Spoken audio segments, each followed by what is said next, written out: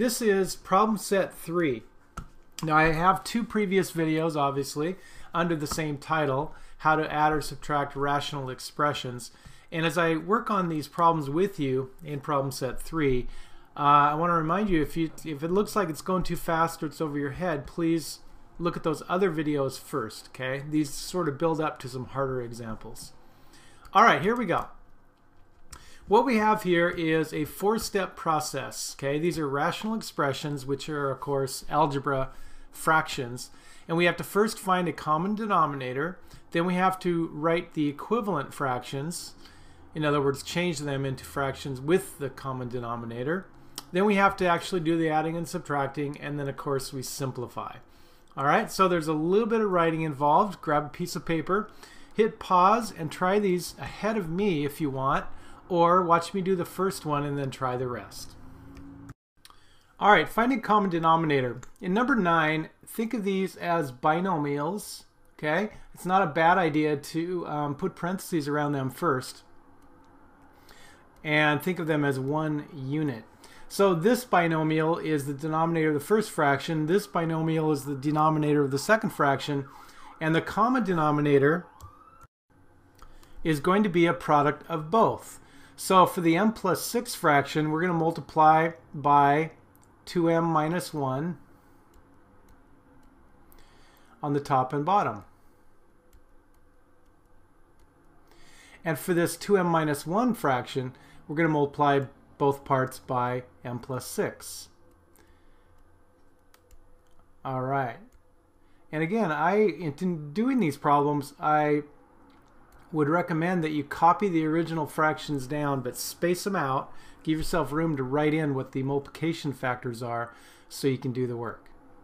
So let's go ahead and put these over the common denominator here. It's m plus 6 and 2m minus 1. Okay, I didn't give myself enough space there, it looks like. But both fractions are going to have the same common denominator now. Alright, so let's see what we get on the top. This is 4 times 2m minus 1, and multiplication by the distributive property is going to give me 8m minus 4. Okay? And then I have 4m plus 24. 4m plus 24. Now here's something I've seen students do, and it's a really pretty good strategy.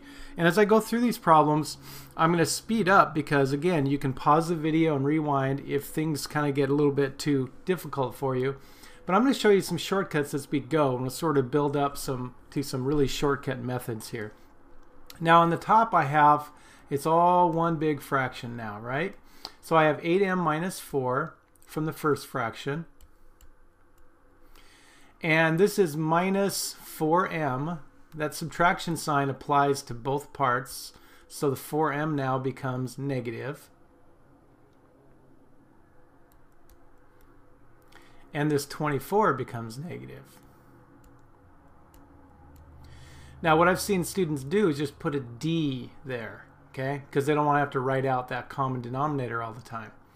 And then finally we have 8m minus 4m, and that's going to give me positive 4m. I'm combining like terms. And a negative 4 and another negative 24 is giving me negative 28.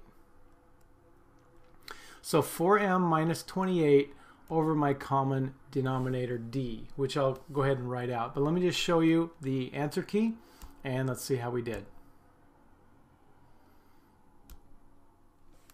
4m minus 28 over those two binomials in my denominator. Generally, it's assumed that we would leave the denominator factored. All right, it does help with the simplification process at the end, even if you don't have to simplify. But that would be my official answer, number 9.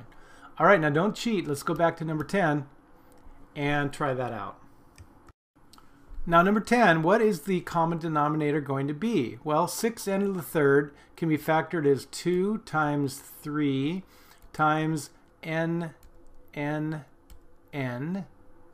the n plus 4, remember I would recommend that you put parentheses around it. and that's just, of course, the same binomial it looks like, n plus 4. So there's nothing there in common. There's no copies or anything. So we're actually going to just multiply them all together again. So my common denominator is going to be 6n to the third times n plus 4. All right, so what does that mean? Well, in this first fraction, I have to multiply it by that binomial. That's the only missing part of my denominator. So n plus 4.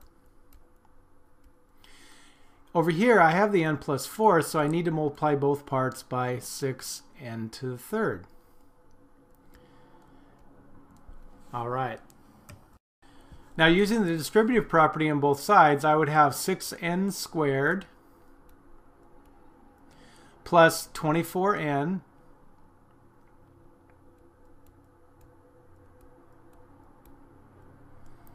minus, now we'd have to do the distributive property here. That'd be 6n to the third times 2n, and that would be 12n to the fourth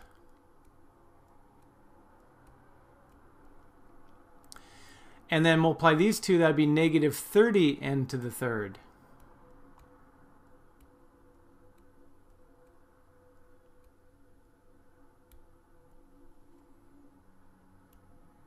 That's a squared term there.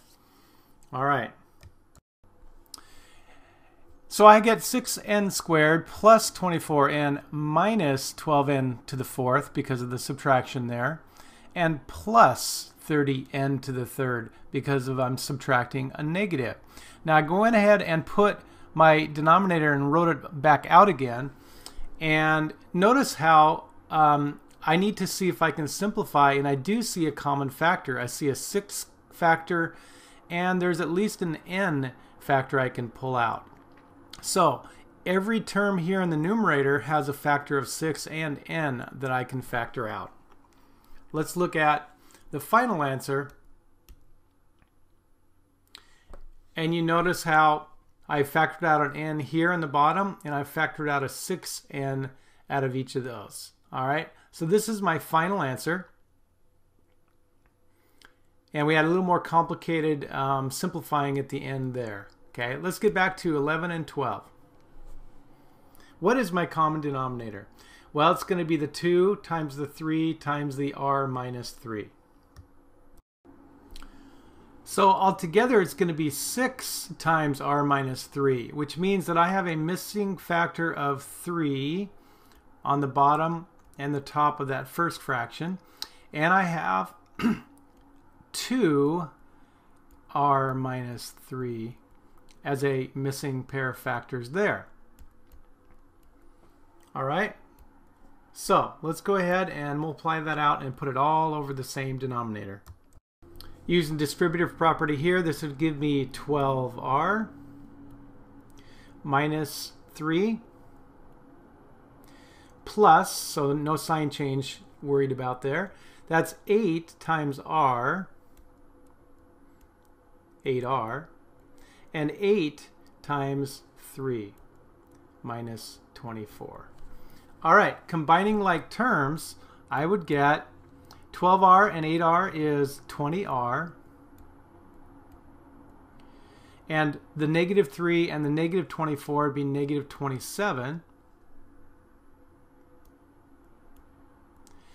all over my common denominator of 6 times r minus 3. Leave it factored.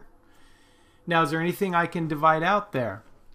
Nope, no common 2's on all parts there, and no 3 common factor there. So that should be my final answer. Let's check. You got it. Very good. All right, now hopefully you will try number 12. Find the common denominator, write equivalent fractions, add or subtract, and simplify. So remember I said to find a common denominator, you factor apart the denominators, and I have 3, of course, is just going to be 3 for the first denominator. The second denominator is 3 times x times the binomial. So the largest group of 3's I have is that pair right there. Ignore that one. Then I have an x factor, which I have to include, and then I have this binomial. All right? So That's the parts of my common denominator, which is really 9x times x minus 2. And so in this case, I'm going to have to multiply the denominator of the first fraction by 3x and x minus 2. Okay? Make sure you do that on the top and the bottom. So you can see why you have to kind of rewrite it and spread it out and extend your fraction bar there. And in this other one, I have 9x already and the x minus 2 already, so we don't change that. I mean, literally, we are just multiplying both parts by 1, and we can just ignore that.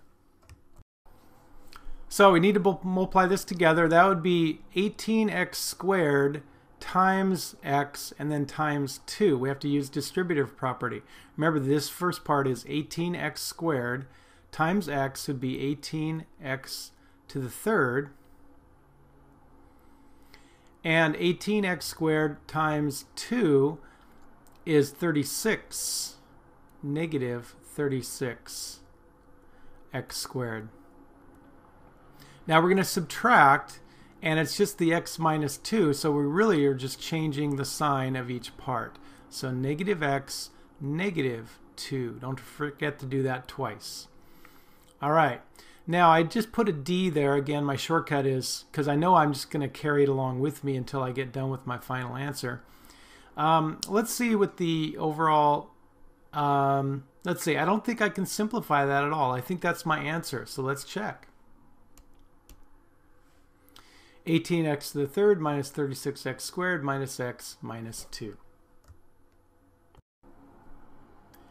Wow, that took some work there, but there's a lot of parts. So again, I hope you're following my steps, and if you need to go watch those previous videos, go ahead.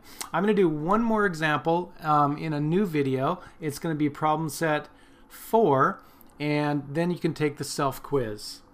Good luck.